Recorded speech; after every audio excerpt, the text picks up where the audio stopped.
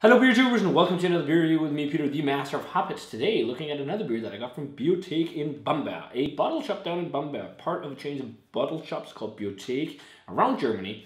And I think they have a webshop online as well, but so far they only ship to Germany. But it's a place, if you're in Germany, to look out for German craft beers. Big thanks to Enzo and Mikkel who made this happen. And this is one of the beers I've left. I still have a good amount of beer left, but all of a sudden a lot of other stuff came around, and I was just some of the beers in the box. I was like, they can sit for a bit.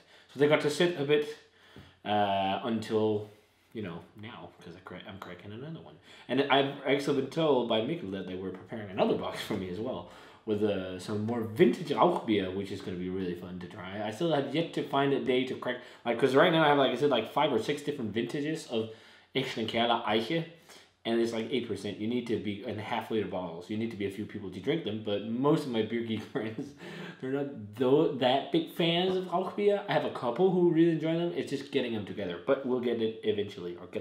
So we're checking out a German craft beer from a, I guess, newer brewery.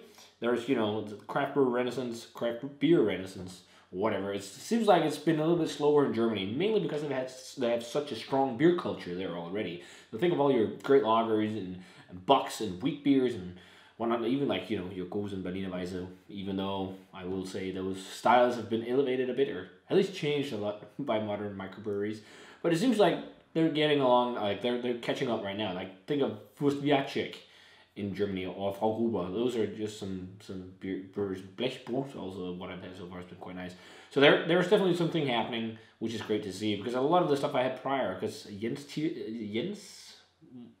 I can't remember his last name, but a subscriber of mine who followed me back in the day would send German craft beer as well, and I remember it was nice, but it wasn't they haven't come as far as we had in Denmark, and it seems like that's changing now. So done with that ramble, let's check out the beer. So this is from, it says Veto, but apparently the brewery that makes these beers are called Hopferei Hertrich, and they're based in Feucht in Germany, wherever that is.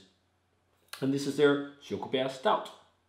So this is apparently a collaboration beer they made with Brew 52 in the UK, but this is the German brewed version. And this is a 6.5% oatmeal stout. So it's got oats, it's also got oats and yeast. It's also got wheat and I think rye? No, that's malted barley. Let's see here. No, malted barley, and the malts are Munich, Vienna, caramel, and roasted barley. And then they have wheat malt, flaked barley, there we go, and flaked oats. There we go, 2 flaked ingredients. There. Trying to translate the German stuff on here. The hops are Willamette, Hallertau, Mittelfrüh, and then of course also some yeast. It's supposed to taste like chocolate and espresso. It's black and it's great with vanilla ice cream and cooking. And then that's with a lot of German beers, and also I think some British ones. It has ratings of bitterness and malt flavor and whatnot. So it'll be fun to try. It's been a while since I had a plain oatmeal stout type thing, 6.5%. So it's called Schokobär, which means chocolate bear, but it's not made with any chocolate, as far as I know. It doesn't state so in the bottle, so probably not. But yeah, it's interesting though, because I think according to the Reinheitsgebot, you can't brew with oat, flaked oat, right? So why didn't they chuck in chocolate to chocolate bear? Cocoa nibs. I'm not entirely sure. It also doesn't say brewed according to the Reinheitsgebot anywhere in the bottle. But hey, let's check it out. So pours a blackish color. It's like a really, really dark brown. In the bottom of the glass, you really see loads of brown notes.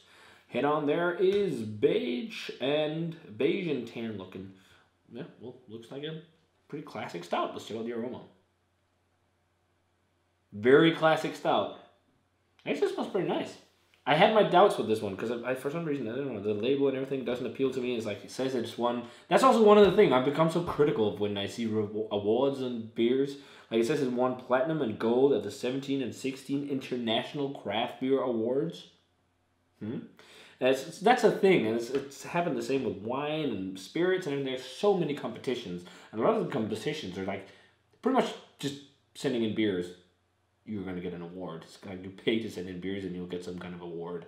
You have to be really critical, but it's something that sells. It's great to have on your social media, on your bottles and whatnot. It's kind of even some of the shitty mass-produced Danish macro crap lagers by some breweries. They have these small badges on the bottles, on the neck, that says critically acclaimed, and then like a date. But that's it. No one reads into that, of course. But that's just what it reminded me of, to be honest. But I think you really have to think critically. Now I'm rambling. I've been rambling so much in the reviews lately. Sorry, guys. But you really have to be critic with these awards because you need to look into how people get the awards. There's like some main award shows or beer awards that's like great to follow, like European Beer Star, World Beer Cup. Those are like some of the prime examples of great awards for beer. That's really, if you win an award in that, you're doing pretty fucking good. But then there's all these other things. I'm not going to mention the brewery name, but there's a Danish brewery who's been really doing that when he was running his previous brewery. Now he's running another thing. Danish viewers know who he is, but it's Koisbo. He's been doing a lot of this award stuff, and I think one of the I don't know, some of the stuff, like his new website and everything is just nuts, saying like how he got his scars on the street or some shit being a cop, and now he's been molded and transformed, and now he's making great beer. It's like the weirdest marketing story. But he's making beers. He's made a couple right now, but I haven't tried any of them. The old stuff, he did have a couple that were decent, but most of those like, yeah, it's okay. But he got so many fucking awards by participating in every fucking competition, and that got him so many followers and so much critical acclaim on social media that people drank his beer, which was interesting. But somehow he still went bankrupt with his old company. But I don't know. I don't think that had something to do with it. It was something with the takeover of a new owner and some different things. But he's been notorious for that. I think one of the awards, a Danish beer blogger researched Stout and researched that he won the award for best Danish brewery in a competition in New York. But he was the only Danish brewery participating in the award ceremony. What the fuck? I mean, you really have to be critical. But with all that shit out of the way, I've been rambling for 7 minutes without trying the beer. Let's try the fucking beer. It smells nice though. I mean, it's oaty, it's toasty. It reminds me of like a classic oatmeal stout, like toasty, oaty, chocolate-esque, maybe coconut from roasted malts. But it has the sweetness of oats, which is very nice. Yeah, so maybe some dark fruity notes underneath as well. Toasty, nutty notes. Smells like a classic oatmeal stout. Let's try it. Cheers, and thanks a ton to Bierothek, especially Enzo and Mikkel, for the beer.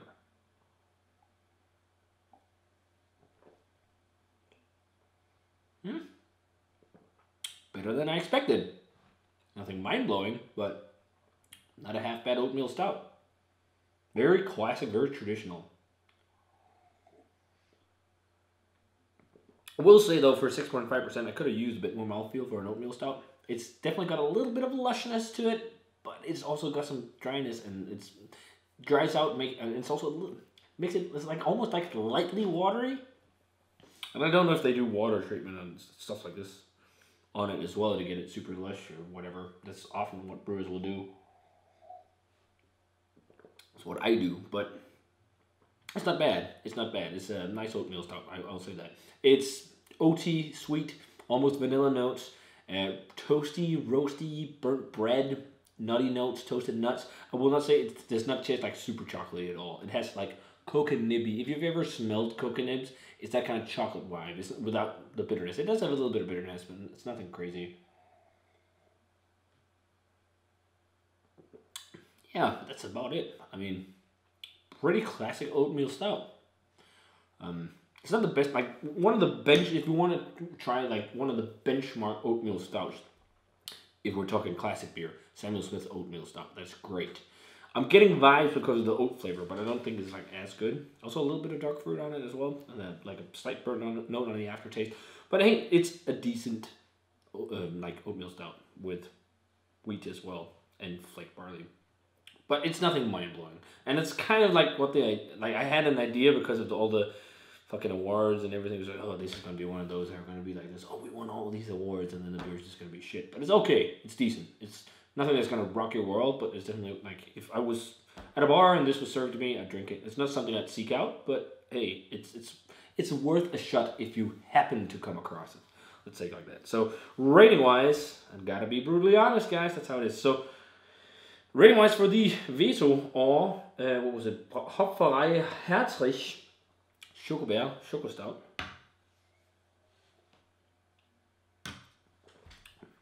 like an 82, 83, early 80s. It's a decent oatmeal stout. Worth a shot if you come across it, as I said, but nothing I'd seek out. So if you had a chance to try, guys, let me know what you thought of it. Thanks a ton to Bierothek in Bamberg, specifically Midland Inso for this one. And stay tuned for more German craft beer, especially the Aufbeers. I have a few, which is going to be fun.